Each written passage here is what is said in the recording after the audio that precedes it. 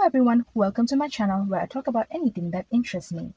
Today I'm going to talk about the mysterious disappearance of Jim Thompson, whose case became a sensation in Southeast Asia. So, who is Jim Thompson?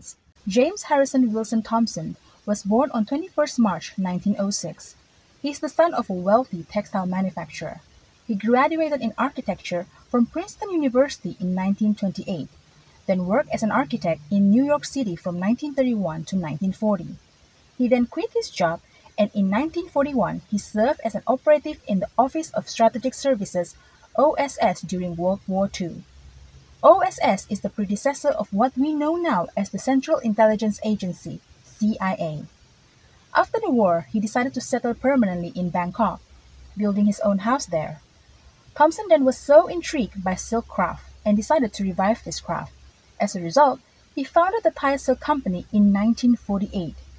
Thompson's silk business was a huge success. Even the famous Rodgers and Hammerstein musical The King and I used Thompson's Thai silks in all their costumes. His effort on revitalizing the Thai silk industry earning him the title Thailand Silk King. Now, how did Thailand Silk King go missing without a trace? In 1967, Thompson decided to spend his holiday in Malaysia with his friend Mrs. Constance Manscow.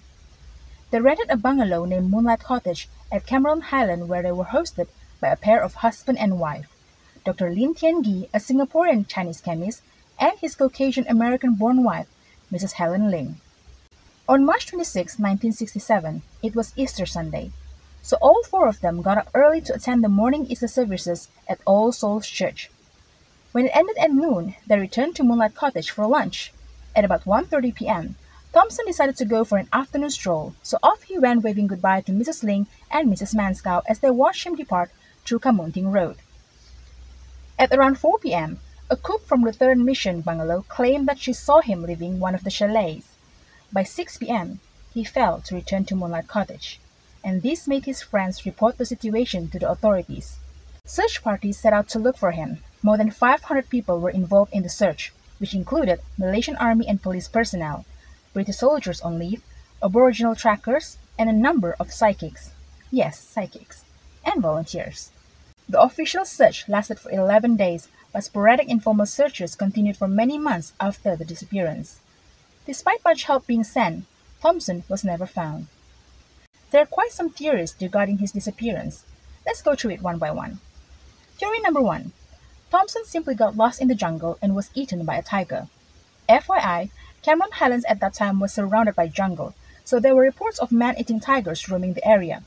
However, there was no evidence that Thompson was eaten by a tiger, though I think it's possible that he might have gotten lost and died from injury. Theory number 2. The Communist Party of Malaya, CPM, killed Thompson. The theory was that the CPM found out that Thompson was associated with OSS and had plans to meet the exiled former Prime Minister in China, Priti Banomyong. In order to prevent this meeting, they killed him. This theory seems credible, since at that time communist guerrilla forces had attempted to violently occupy the jungles of Malaysia, and perhaps that included Cameron Highland Jungle. Theory number 3. Thompson was killed by his own government.